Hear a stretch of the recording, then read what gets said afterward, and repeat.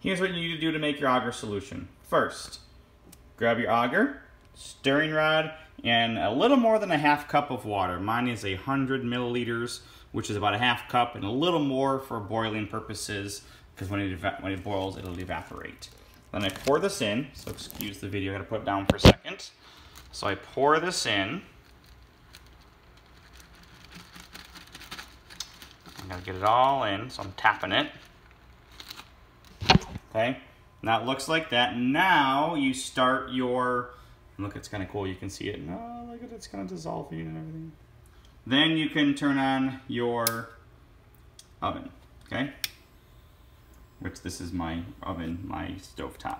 Not too hot, you're gonna slowly boil it, okay?